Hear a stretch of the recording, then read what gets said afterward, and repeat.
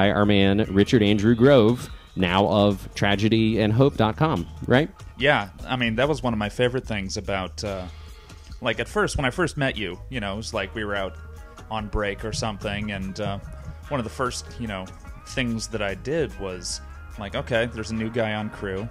Let's make sure he didn't vote for Bush. That was really, like, as base level, politically speaking, that I was. See what we're at the time. dealing with. Like, well, let's see if this guy's good. All right. I like this guy. I like the cut of his jib.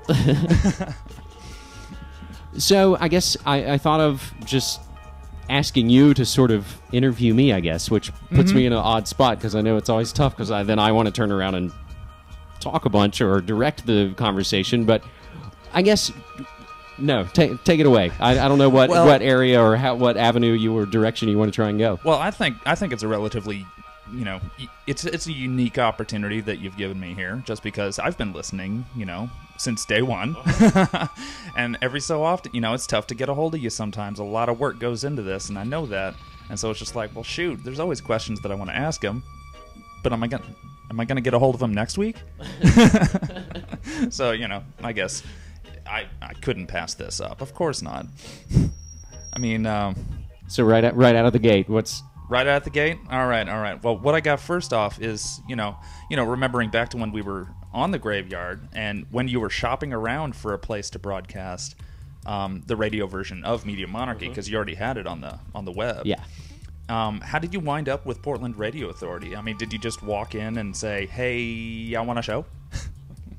The way it worked out with PRA, and I went to... There's a great independent, non-commercial radio station in Portland. It's been around for a long time, 90.1 FM, KBOO, KBOO.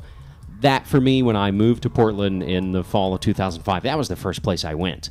Because I knew that, hey, that's, you know, they're an FM broadcast. And it was the most comparable to where I was coming from WSHC, the station I worked for back east in my college town. But I realized early on there that there was no way I was going to get a show immediately, that there was a lot of things going on, and a lot of the folks seemed to be grandfathered into their shows. So that if they didn't move, no movement was going to happen, and you couldn't kind of get in unless somebody else decided to quit their show, and you find that people have been doing shows there for years and years. I basically would have been a, you know, phone-answering, envelope-licking lackey, and my own pride coming from being the music director back east wouldn't let me, you know, go back to answering phones. So I kind of realized, and I talked with some of the folks there, and I think the management has changed. And again, I'm not trying to talk crap about them at all. Oh, no. If it sounds that way. But I talked with them and basically said, well, this probably won't work out for me. Meanwhile, Portland Radio Authority started to get a buzz as a pirate signal downtown Portland. Yeah, I recall that, barely. And I don't even actually know the frequency they were using, but at the time, my girlfriend and I were both doing some work for the Film Center, and it was always on there, and she won tickets to go. We went to see a band called Low. We won tickets to see them at the Doug Fir, and they were doing all kinds of great stuff, and I just heard more and more buzz about the Portland Radio Authority.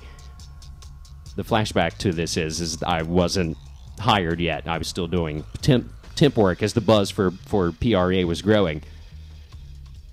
They got busted by the FCC. We got busted by the FCC for the pirate signal. And when that happened, I think a lot of people quit because, I don't know, if it lost the outlaw appeal, or people didn't want to do it because it was only on the internet, which, you know, they would probably kick themselves now. And we're like, oh, the internet, is that thing still around? As my microphone cuts out. Well, I've totally noticed that one over the years. Like, you know, I used to do the shows with indie media, and people are like, oh, you have a radio show. Oh, it's on the internet? You know, and then it's just funny to see how things quickly changed. Because at that time, you know, there wasn't really any 3G and all that kind of stuff to speak of where people can get everything on their mobile device. But basically, when PRA got popped by the FCC, they went to just purely being online on praradio.org, and I think because a lot of people left, it opened up a ton of slots. So I essentially sent an email to Jeff Simmons, who's now gone on to start radio23.org, and he's got Cascade Community Radio, and all that stuff is growing, and we can talk more about that later if you want. Got in touch with him, gave him the idea for the show, and he was essentially like, absolutely, sounds great, come on board, because I don't think there was anybody doing any kind of talk or news or any kind of current affairs show on. It was probably mostly just music, wasn't it? It's mostly just music, as I think it still, for the most part, is to this day on PRA. So that was how it started, and Jeff Simmons brought me in there and gave me the tour and gave me the lowdown, and it was in our old studios. We, of course, have been in these new studios for, God, it's going to be 2 years almost, I guess. Wow, already? I think. Or maybe it's just a year. Maybe a year. Maybe just a year. Or somewhere between a year and two. A little confused. Well, yeah, but that's how I ended up at PRA, and even though the question for me comes up, and I must admit it's coming up more and more, of the question between, well, can I maybe just do this better from home, from my kind of home base and my home office where I can have things set up all the time? But there's something I've always liked having a place to go to at a scheduled time to do your thing. So whether that was doing theater and sound design stuff back east, I liked the fact that, the play opens on January 7th at 8 o'clock. It's like, so your stuff better be done. Yeah. It gave you the deadline to get that sound design together. So the same thing with having a radio shift, is that Friday mornings at 10 a.m. I have a show and I'm live, and especially now with the folks that carry the show and carry it live, they're expecting it, and I'm even more locked in. So it's it's difficult to just be like, I'm not going to go in, which doesn't happen. And I plan things out in advance so that hopefully folks know and they can plan around it. So I mean that's the way it's been going, and that's the way I foresee it to continue going. But I think definitely I probably am going to start to morph to maybe do a little more home-based and audio-video kind of work.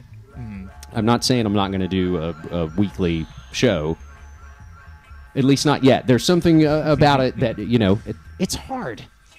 Yeah. The amount of news that I go over and have to just accumulate and save and collate and cross-reference and put in, it takes a toll. And I wonder sometimes if Media Monarchy would be better pointed towards getting a little more in-depth into certain areas. However, I also know that the whole reason I think the show is what it is and why it's, as popular, if I can say that, as it is because of the format, is because it has a poop load of news in a 2-hour, weekly podcast. You can pretty much get the rundown on everything that's going on.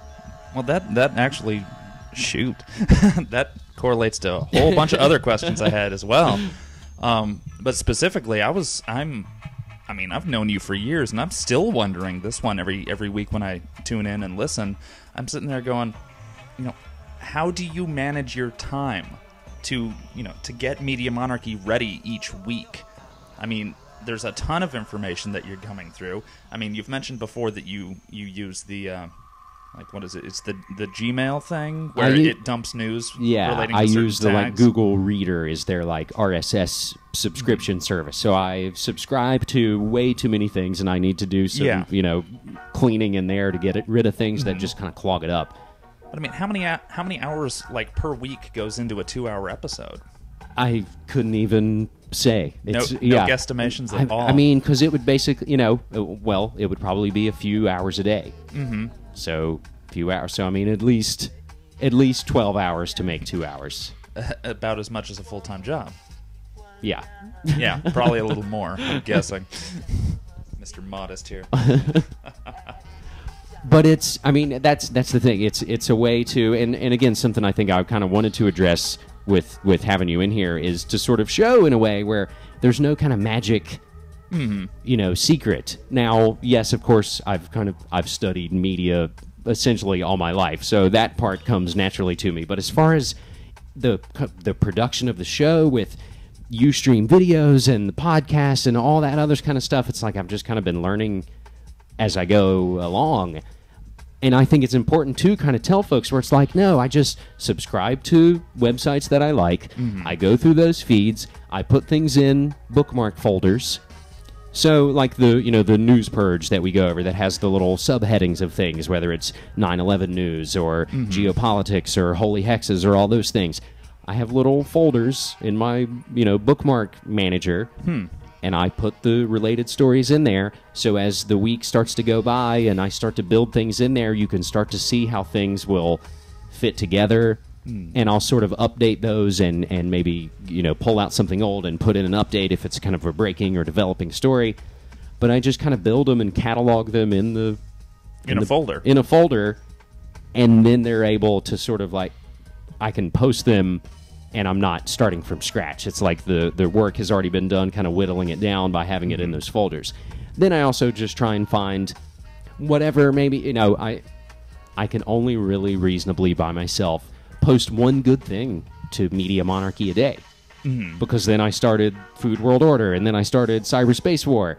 And fortunately, I've got Alan in Omaha posting to Cyberspace War. And if I could get somebody doing the same thing on Food World Order, if I could start to get folks that were interested in, say, some of those subheadings into just 9/11 stuff or just geopolitical things, and have them focus and be able to say, geopolitics, Zach, is your topic, so once a week, I'd want you to post something.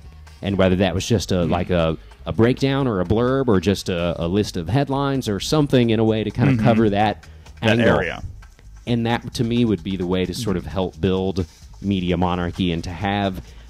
I wouldn't even want to think of it as like, I could have, tint my fingers and have my minions do work.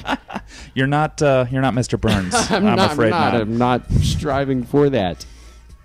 But it would be an awesome way, to help build it. I know I loved seeing it. Years ago now, blacklistednews.com was pretty much just run by Doug. Yeah. And I've been in touch with him. We don't keep a whole lot in touch anymore because he got a couple extra folks that were doing their own other smaller websites to sort of shutter those sites and come on board with Blacklisted News. And once he got some folks else in there, they just exploded, and they've become one of the premier alternative news sites out there. Excellent. And it's because there's a few people, I think, kind of around the clock. I'll be out at 2 in the morning having a cigarette and looking at Twitter on my iPod and see stuff from Blacklisted News, and it's just... Yeah. It's just trying to, I guess, to build that, and I can only kind of slowly and surely do it because there has to be some kind of quality control in a way. Because it's still, I want to have the sort of, I guess, editorial control that I want things to look the certain way and to, have some level of quality that I think is the thing that's brought people to the site in the first place.